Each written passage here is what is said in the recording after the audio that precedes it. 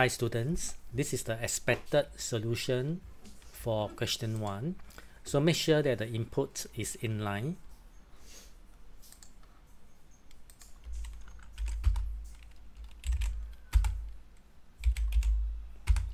And you should also format the output to be the largest number is whichever is the largest number.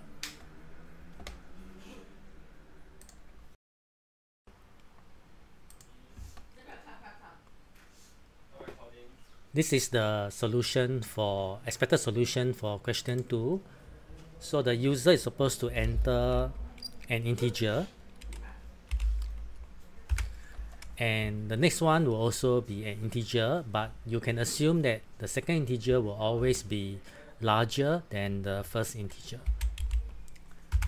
And the expected output, make sure you format it in such a manner so it will print from the smaller integer, increment by 1 all the way until the larger integer.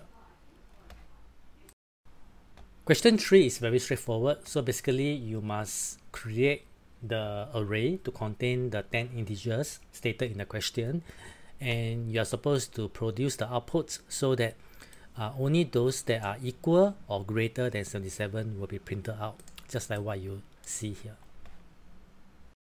Question 4 is about methods. So basically the user will input the number of iPhone, so let's say it's 4, and then you're going to pass this number into the argument of a method, and you're going to display the total cost of the iPhone is, alright, so make sure you also have the $ followed by the correct calculation. So this is question 5. So the user can only enter an integer between 10 to 100. So if the user enter 9, 80, then your program is supposed to show not in range, because this one is not in range.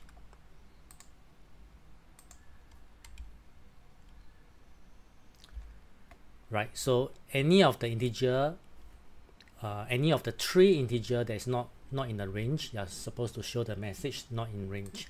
So now I'm going to do it correctly. So 10, maybe 20, and then 50. Alright, so you're supposed to format the outputs, the product, format the output in this manner, the product of 10, 20, and 50, and then do the calculation here. Right, so you can assume that the user will only enter in integer.